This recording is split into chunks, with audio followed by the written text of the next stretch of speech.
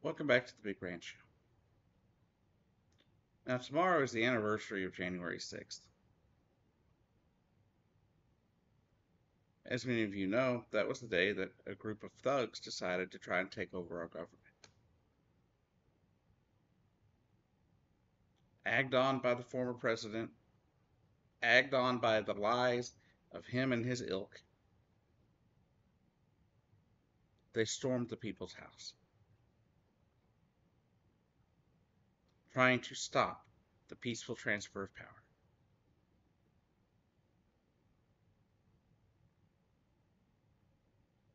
Injuring people,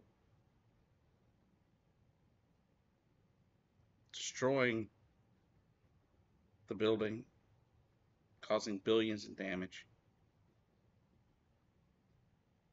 setting up gallows outside saying, "Hang Mike Pence," for doing his job. They had people who intended to take members of Congress hostage, including Nancy Pelosi. They want to tell you now, they want to rewrite history now, a few years later, that no, it was a peaceful, no, it was not peaceful. It was not a peaceful gathering of people protesting an election they didn't like.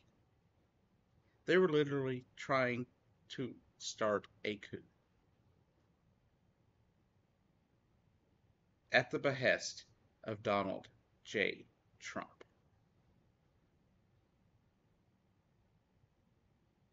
Remember that this November. Remember that the Republicans are the ones that wanted to destroy this country. They are the ones wanting to install a fascist dictatorship.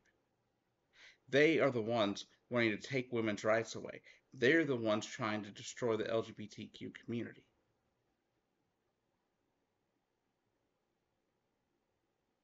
They are the ones banning books. They are the ones trying to rewrite history.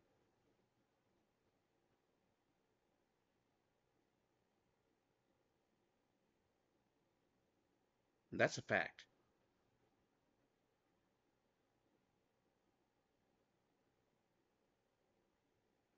What took place on January 6th, 2021 should have never happened here. Should have never happened in America.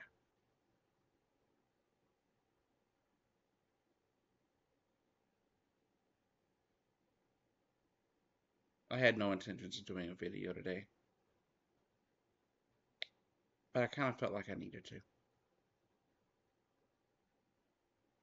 I'll be back on Monday with more news. And hopefully we can start the year on a good note on Monday. But if you're one of those people out there that think the Republicans don't want to destroy this country, you're sadly mistaken. You're in for a world of hurt come January of 2025.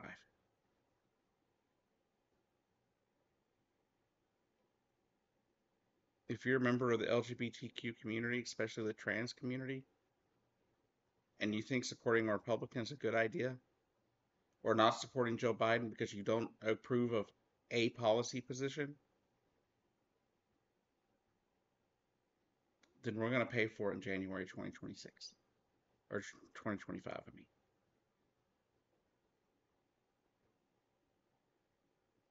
Because Project 2025 is no joke.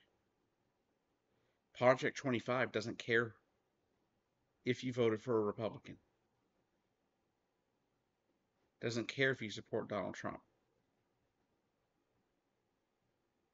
If you're trans or any other member of the LGBTQ community,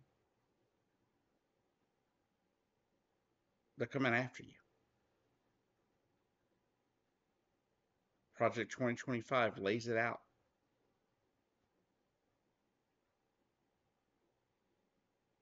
It tries to set things up just like Hitler did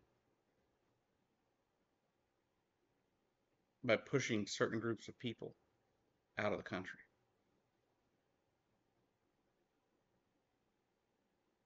It specifically points at trans people and immigrants.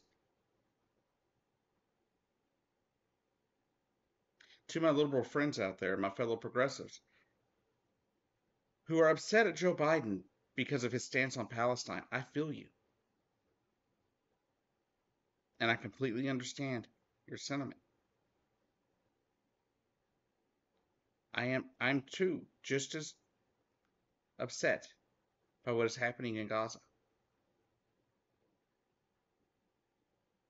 I am just as heartbroken.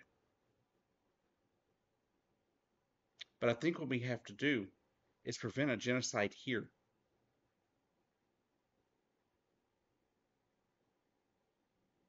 So I will support Joe Biden through November 2024.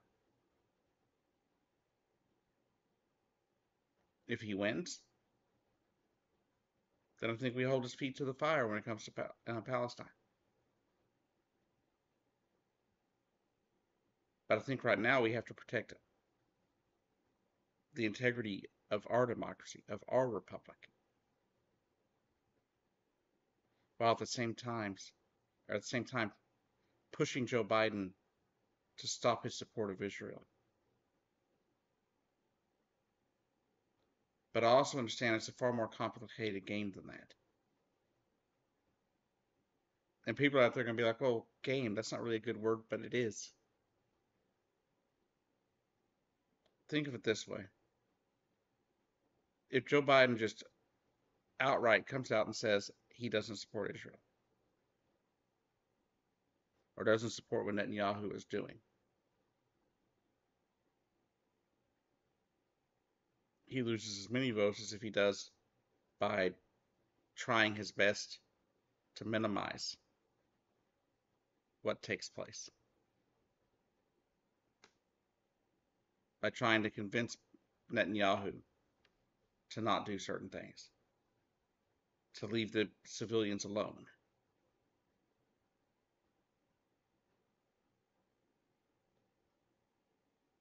Now, I do believe Congress should block any and all funds to Israel, especially if it's military support. I believe the only funds we should be sending to that part of the world right now is to the people in Gaza and the people in the West Bank that are being attacked.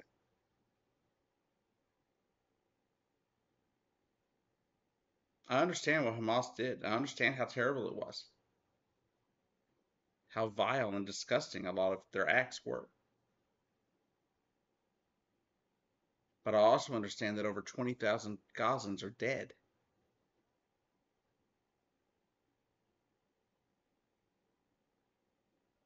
Almost half of them children.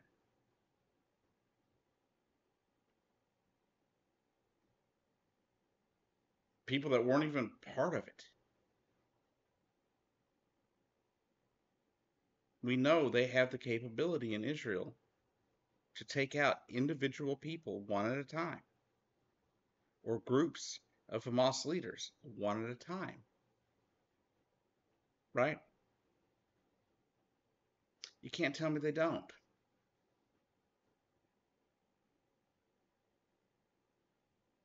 At this point, it's proof that they're just wanting to inflict pain on the civilians. And yes, I find that absolutely abhorrent.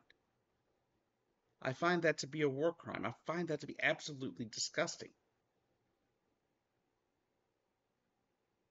But do you think it'll be any better when Donald Trump or Ron DeSantis becomes president in 2024? Think of it. Donald Trump has in the past said he would put boots on the ground in Israel to fight Palestinians, that he would increase funding to Israel, that he would send more weapons to Israel, not including but not limited to nuclear weapons.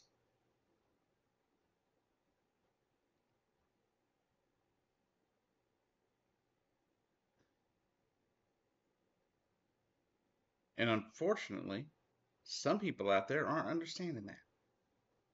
Some of you seem to just be caught up on this and not realizing how much worse it could be.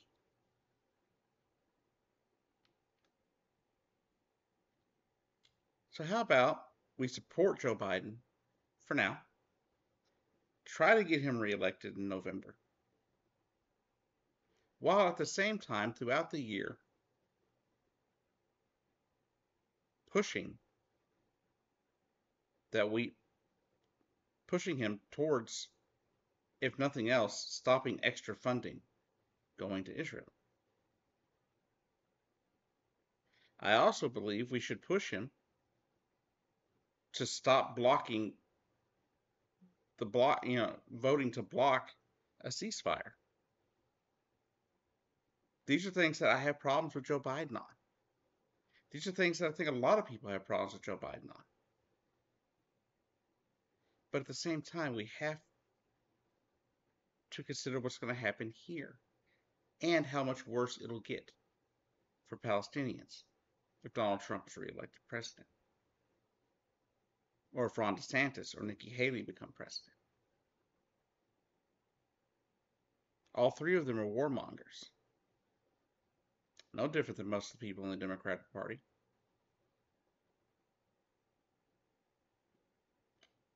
As well, third party candidates cannot win a general election.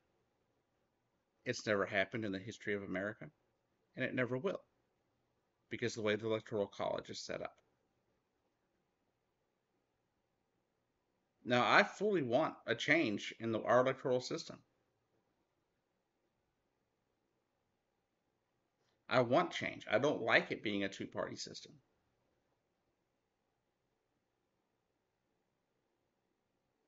They have other forms of electing people that I think would work out better. That I think would limit people feeling alienated or feeling like they're forced to vote for the Democrats or the Republicans.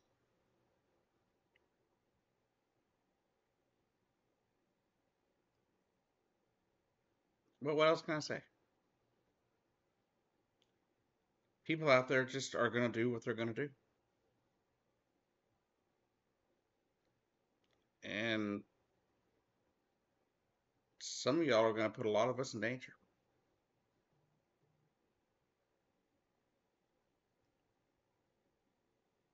Myself included. We already have trans people and their families fleeing their home states to other states in the U.S.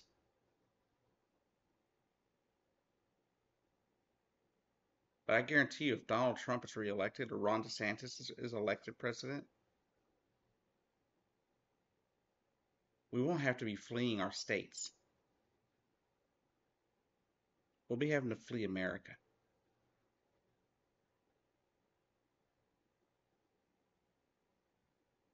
There's no other way to put it.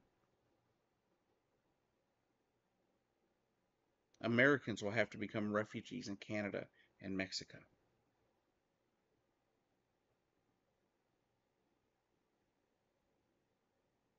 And for those of us stuck in the middle of the country with no way to leave,